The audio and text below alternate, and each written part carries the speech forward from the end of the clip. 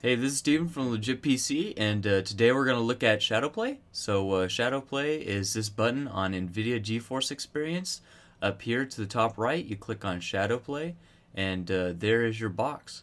So here we have it on, it's off, but it's in beta, so Shadowplay is for Nvidia cards that are running Kepler architecture chips on them. So that would be the 600 series and the 700 series desktop GPUs.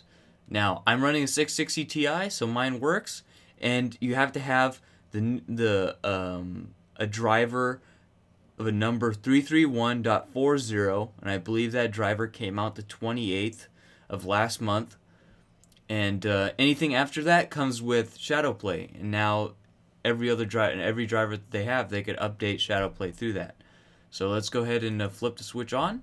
Alright, so what is Shadowplay? Shadowplay is using a H.264 encoder that's built into your Nvidia card. You don't need any external card, any capture card, anything like that.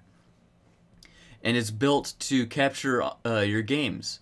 So let's go ahead and go over some of the options here. So there's two different modes. There's called Shadow and Manual mode. Manual mode is where you press a key set, and then it starts up your manual mode, just like any other thing, even like my capture card. The other way is if you hit another key binding, and it records however many minutes you have set here. So even though the time already passed, your video card is still capturing that data with no drop in frame rate, no drop in performance out of your GPU or CPU. Very low CPU load because of that onboard H.264 encoder that's on your GPU that isn't usually used, but in this case you do use it. I believe originally that encoder is built to do video encoding, accelerated hardware encoding. Anyways, so we're gonna go shadow and manual, so you could have it just shadow or just manual, and then I'll show you how to set these key presses or your bindings. So here is the shadow time. This is, if you hit that different key button, it'll record all that time previously. So if you have it for 20 minutes, it'll record all that 20 minutes. And here you have the slider. You can slide back and forth. So here I got 11 minutes. And here's the quality. The big problem that I have with the quality is that medium is around 20 megabytes per second. And you could tell if you do the math here. It's 20 megabytes per second. If you go back to 1 minute, you'll see.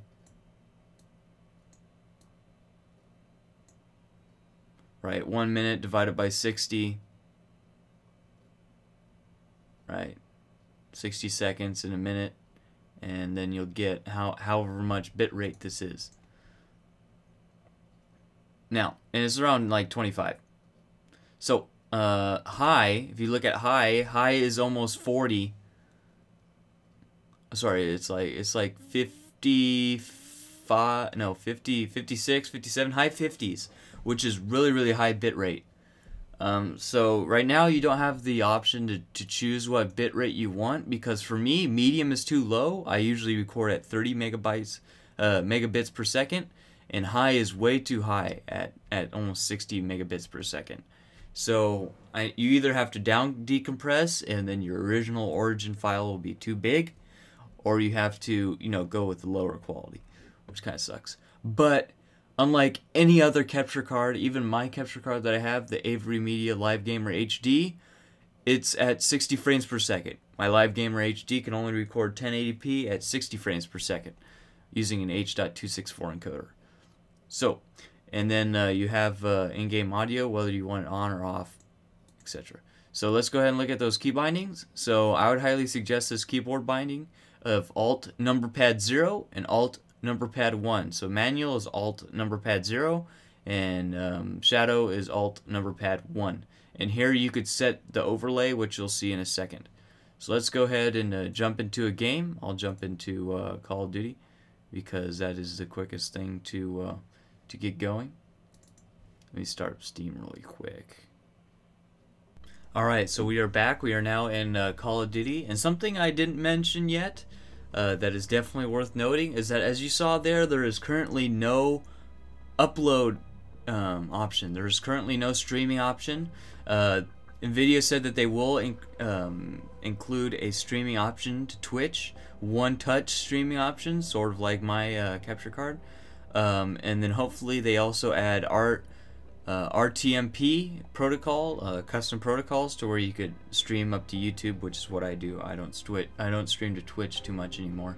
Anyways, so now I'm recording off my capture card, and down here at the bottom right is my overlay. That's why you can see my overlay in the actual footage recorded from Shadowplay. You will not see the overlay, but in this case I'm using my capture card over the top, so you will see the overlay. So when you hit, for me, when I hit Alt number pad 0, which is manual, there will be a green circle in the center, and when I hit Alt number pad 1, it'll turn yellow, which is Shadowplay, which records everything from the last 11 minutes. So I usually use manual mode because that's usually what I use with my capture card, and it's Alt number pad 0 to turn on, and Alt number pad 0 to turn it off, and then the green dot goes away. So let's go ahead and find a random game to play online.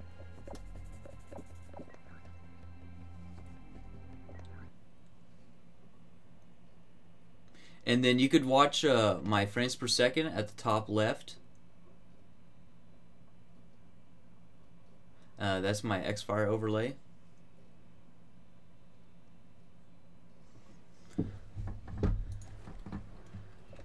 Oop, wrong key. Sorry about that. Alright, you can see we're staying pretty much at 90, 91. Alright, there we go. Good kill.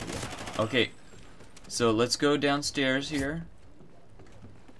Let's get ready to do some capture after I kill this guy.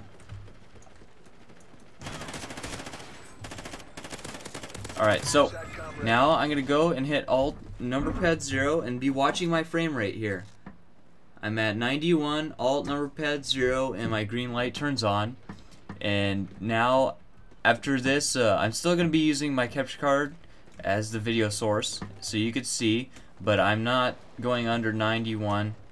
You know, it's not causing any drop. And remember, I'm capturing from 2 places at once. I'm capturing from my capture card as well as Shadowplay at the same time.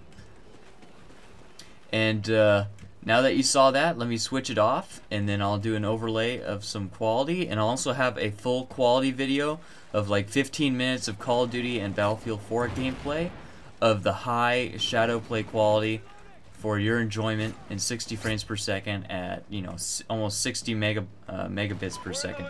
So I'll show you what it looks like turned off. You hit Alt 0, turns it off, green light turns a different color, and then saves, and then turns off. And then now you're back to gaming, no change, same frame rate, same everything. And then if you want, you could hit Alt number pad 1, and there's your shadow time. You see the yellow, and it just captures, and then you're done. And that's Shadowplay.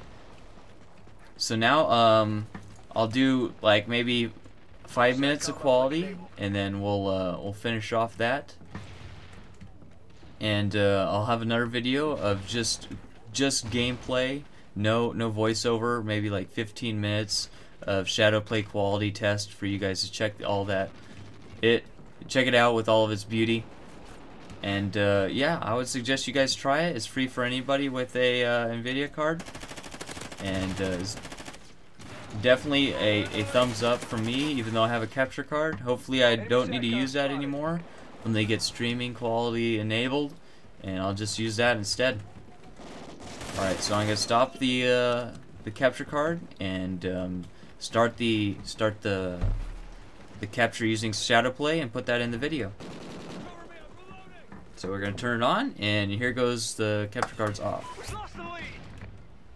So now you guys are looking through Shadowplay.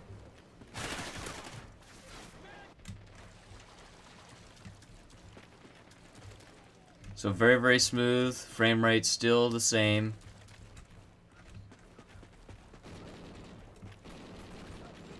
Friendly SATCOM active.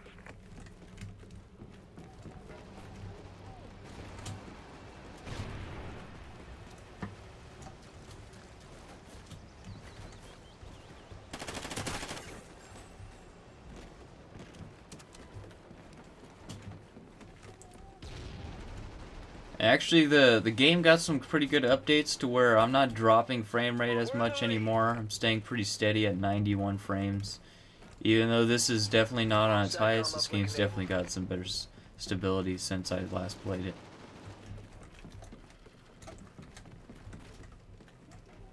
I'm using the Vepr, by the way.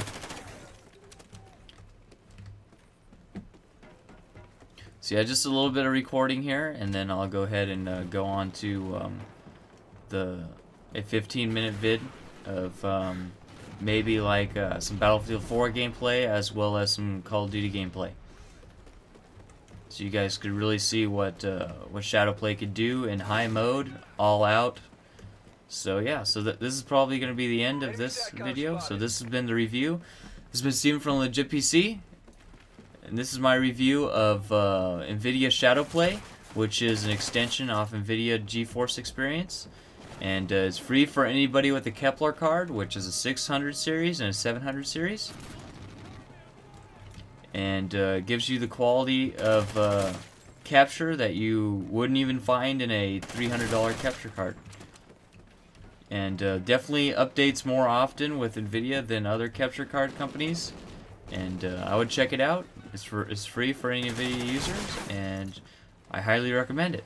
So this has been Steven from Legit PC. I'd like to thank you for watching. If you like my videos, please subscribe for other videos like it, and take it easy.